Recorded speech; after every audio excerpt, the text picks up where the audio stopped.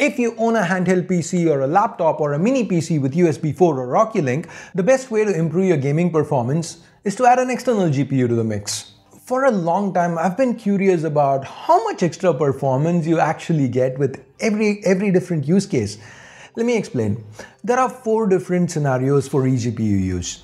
You could connect your device to an eGPU via either USB 4 or Oculink. Now, in each of those cases, you could choose to game either on your internal display or connect an external display. Now, most videos I've seen on this topic only showcase one of those 4 scenarios, usually USB 4 to an external display. And the creator ends the video with if you want me to test other scenarios out, leave a comment thingy that almost never happens.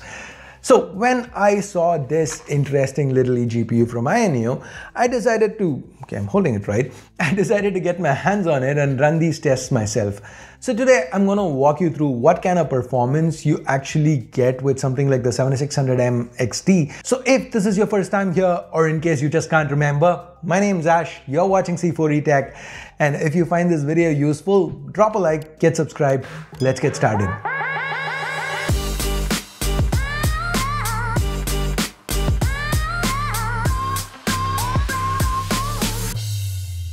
First, let me walk you through this device, and it does look cool, doesn't it? Especially if you're into sci-fi like me. Now, while eGPUs are gonna improve gaming performance, they also add some extra functionality by doubling as a dock of sorts. So if you see here, along with the USB 4 and Oculink ports, you have 4 display outs, 2 DisplayPort 2.0s and 2 HDMI 2.1 ports. But then, it's not just that, you also get a USB 3.2 and a RJ45. There's also an SD card slot hidden to the side underneath this. And to the bottom, twist this open and you have access to an M.2 SSD slot. I like how this is toolless and you can just take it off and put it back on. Now on top, you have this. The buttons here, they let you change the color of the LEDs or turn it on and off. Press that knob you see and you can turn the eGPU on or off. Twisting it lets you choose if you want to run the card at 100 watts or 120 watts. 100 watts is supposed to be more silent, but honestly, I didn't care much about the fan noise. I got an eGPU because I wanted the performance, so I just set it to 120 watts and forgot about it. Now, before we get to the testing part of this video, here's a little bit of the basics. Now, USB 4 is the most convenient option. It's plug and play, meaning you can just use your laptop or handheld like a switch. You can just dock it whenever you need to. And via one cable, you get to connect to the eGPU, charge your device, and also access the dock, the SSD on the inside, whatever's plugged into the USB port and Ethernet and all that. Now with Oculink, you cannot plug and play. You need to shut your device down, turn off the eGPU, connect the Oculink cable, turn the eGPU on, turn your device on, and on top of that, an Oculink only connects to the eGPU, meaning if you want to access the dock or charge your device, you're still gonna need to plug a USB 4 cable in. By the way, when both cables are connected, the device automatically chooses Oculink, so you don't need to do anything extra there. Now, is the extra bandwidth on offer worth all this hassle? That's what I was very curious to find out. So first, I started with Forza Horizon 5. At the 1080p Extreme preset, at 30 watts on a 8840U, I got 31 FPS. USB 4 via the internal display, it didn't really do much. I thought it would do better, but it was just a 6.5% improvement to 33 FPS. USB 4 to the external display did fare slightly better, still underwhelming, 37 FPS at 20% boost.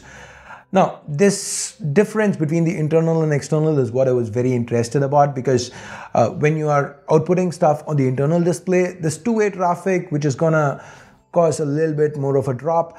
Anyways, with Oculink, we got a huge boost, 67 FPS on the internal display. Given there's a lot of bandwidth, I didn't see a whole lot of difference between playing this on the handheld zone screen and the external screen. Next up, moving on to Shadow of the Tomb Raider, we got 34 FPS natively with the 8840U. With USB 4 on the internal display, that went up to 70 FPS. 79 when we output to an external display instead.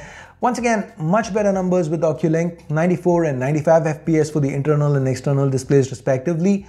Before we jump to a benchmark, let's try one more game, Cyberpunk 2077. And these were the results, 28 FPS native, 49 and 61 FPS on internal and external displays respectively via USB 4, and via Oculink we got 83 and 88 FPS for the internal and external displays. Once again, notice how the variance in FPS when running a game on the handheld and the external display is minimal with Oculink. Okay, let's now move on to a benchmark for Mark II, and these are the scores. Oculink does seem to make a very noticeable difference in performance.